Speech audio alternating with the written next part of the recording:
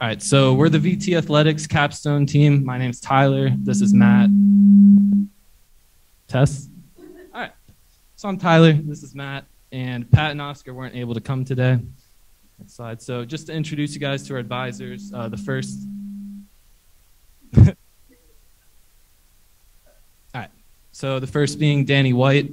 He's one of the associate athletic directors here at Virginia Tech. We have bi-weekly meetings with him, and he's been able to connect us to a lot of great people. Jay Winkler, obviously you guys know Jay. He's been very involved with our project and has been a huge help. Third, David Teagarden. He is our faculty advisor, also been a great help. And Corey Jez, which is our connection to the outside world. Currently the director of analytics for Austin FC and used to work with the Utah Jazz. So the first thing we wanted to do when we were tasked with this project is figure out what Virginia Tech is doing with analytics right now and what some of our competitors might be doing. So we were able to sit down and meet with Ryan Nato from basketball, Ryan Fecto and Kyle Saracen from baseball, Brian Jackson from football sports science, Jake Shell from football performance analytics, Grant Duncan from Hockey Club, and Ron Dixon, Kelly Murphy from strength and conditioning for the sports that aren't football or basketball, Allison Onion from nutrition, and lastly, Leigh from Notre Dame. She's an associate athletic director involved with analytics. She was hired on to focus more on the revenue side of analytics in the athletic department, but she actually just made a hire of another athletic director about a month ago that's going to be more involved with the in-game analytics. So that's exciting for Notre Dame. It's great to find out what they're doing and apply that to us. And so, of course, we weren't able to meet with a representative from every team here at Virginia Tech, so we decided to send out a survey and at least get a feel for what some teams are doing. We broke it into 3 tiers, low, medium, and high. On the low tier, we have men's tennis and men's and women's swim and dive. In medium, we have the golf programs, softball, and the soccer programs. And in high, we have football, men's basketball, baseball, and volleyball actually does a lot with analytics. Pass it on to Matt now. So after meeting with these teams, we saw a value in building out a centralized analytics capability for improved sports performance. Currently, there's schools using analytics for revenue generation purposes, but we don't see them using it for improved sports performance at the department level. And so getting into some of the main applications of analytics for improved sports performance, we have player acquisition. So how can we use data and analytics to recruit undervalued talent and bring them to Virginia Tech? Time savings, so an analytics capability would provide our coaches with streamlined reports and insights that they're currently building by hand, allowing them to spend more time on the field coaching their players and less time building these reports. Game strategy, so how can we use data and analytics to better prepare for our opponents as well as make better decisions in games? And then finally, how can we use data and analytics to better develop our players and make them better on the field? So moving on to our analytics solution, we decided that we wanted to create a proof of concept that would show the value and the realm of what's possible for sports analytics at Virginia Tech. And we did this by focusing on the Virginia Tech football team, specifically sports science data. So currently they're using Stat Sports, which is a software that is worn on a player's chest, and it tracks heart rate and some other metrics. And so we collected this data from the director of sports science with the football team, and we built out a dashboard that serves as a proof of concept, like I said, to show the value of sports analytics. And this is really focusing on a player's fitness. And so coaches would interface with this dashboard by selecting a shirt number here, and then it would drop down all the numbers of the players, and they would be able to select a player and see the data related to that player. So here we have Cole Blaker, one of our favorite players on the football team. So just going through some of these metrics, we have dynamic stress load, which is a fatigue index. So coaches could use this to track a player's fatigue from one session to the next. In the top right, we have high metabolic load distance, which is a intensity index. So a coach could use this to ensure a player is reaching a certain level of intensity, but not being overworked. In the bottom left, we have high stress running, which is the total distance a player covers above 5.5 meters per second, which is considered to be a hard sprint. And so a coach could use this to ensure that a player is not sprinting too much before a game. And in the bottom right, we have step balance, which shows a coach the proportion of weight a player is putting on their right and their left leg. And so if they see a spike to 60% on a player's right leg, that might mean that their left leg is injured and they're trying to keep weight off of it. And so they should really check in with that player and make sure they're healthy. Getting into the enterprise analytics solution, kind of the macro look at analytics at Virginia Tech, each of our teams collect data from external data sources. And so this would be then stored in a centralized database. And we'd have data analysts who would then build out reports based on what coaches are interested in and different metrics. And then our coaches would easily interface with this and wouldn't have to spend time building out these reports themselves. Getting into the benefits of an investment in sports analytics, we had to understand, what is the return on investment here? And really, it's our teams winning more games. And so to understand that return on investment, we have to understand what a win is worth. And so we did this by looking at a Harvard Business School study where they looked at 117 Division I schools across an 11-year period. And these teams had both football and basketball programs.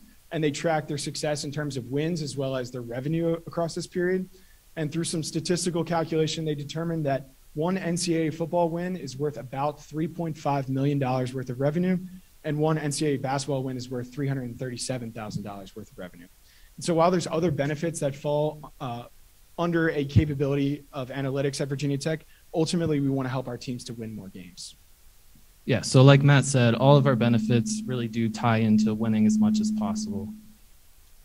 Okay. So the first being increased revenue. If we add one college football win in a given season, add an 8% increase, that's a 3% increase in revenue right there. That can come in the form of ticket sales, concession sales, merchandise sales, or donations to the athletic department. Second would be time savings. So we really want our coaches helping these players get better, develop, and then perform better. We want an analytics department feeding these coaches solutions that they might be able to take advantage of. Third, less injuries. There's a negative 0.5 correlation between NFL injured reserve appearances and winning percentage. So in sports, and especially football, staying healthy is super important. And when our athletes do get hurt, then we want to get them on the field quickly, but only when they're ready so we can avoid re-aggravation. Fourth, improved recruiting. Just having an analytics capability can be a big difference maker for somebody that's choosing between Virginia Tech or a comparable school. And then lastly, the development of athletes. And this ties back into the time savings a lot. We want these athletes getting better, working with the coaches, performing better, getting more professional opportunities, which is great for the reputation of Virginia Tech, which is going to lead to more money coming in, which is going to lead to more winning. And that's really the theme of all of these benefits. So some of the costs of our proposed solution at the top of the food chain here would be an analytics director. Working below the analytics director, we think it'd be a good idea to hire 3 or 4 assistant directors. So this could be like a web developer, a data engineer, an analysis specialist. And working with the assistant directors, we think it would be a great idea to take advantage of the strong talent pool we have at Virginia Tech and hire undergraduate interns and graduate assistants. And then there's other costs that are quite variable at this point, includes things like PP&E, equipment, consulting, tech, data buys, and those kinds of things. So now I'll pass it off to Matt to wrap us up with the conclusion. Thanks, Tyler. So ultimately, the main goal of a sports analytics capability at Virginia Tech is to provide our coaches with better information that allows them to make better decisions that leads to more wins. And analytics is really driving the way that coaches and front offices make decisions at the professional level.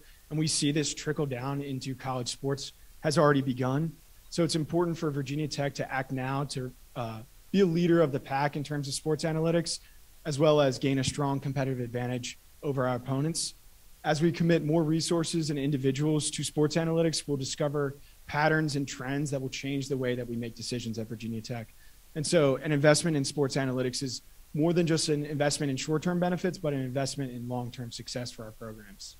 That being said, we appreciate your time and listening to us talk about our project, and we're happy to answer any questions you have about sports analytics.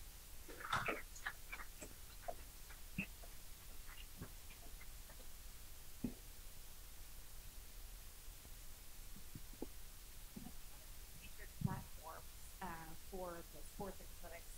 I mean, is it just how one PCs, or is this mobile app? I mean, what did y'all research any of those implementations on? Yeah, so the way that a centralized department level sports analytics capability would work at Virginia Tech is the interface would be built by employees. And so we have all of these data streams from, each team probably has 3 or 4. And we didn't really get into this just because it's a shorter presentation. So all of these different ways of collecting data are different softwares that teams are already paying for. And so this would just really be a way of aggregating all of that data together. And one of the main benefits that comes with that is if you shift using different softwares, currently you lose that data. It goes when you stop paying for it. So we can house that data. We can ensure that we maintain that across many years.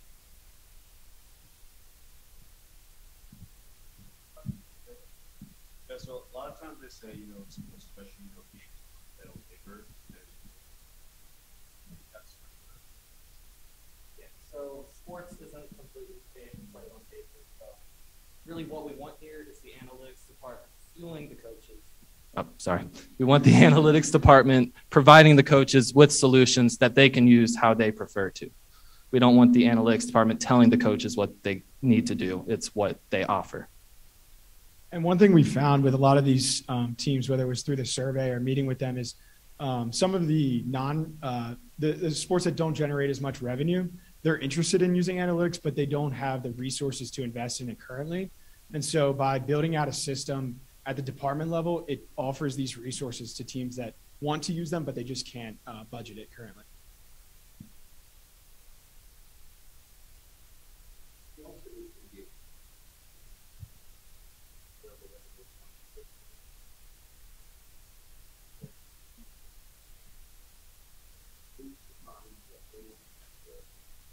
Yeah, that's correct. And you bring up Whoop.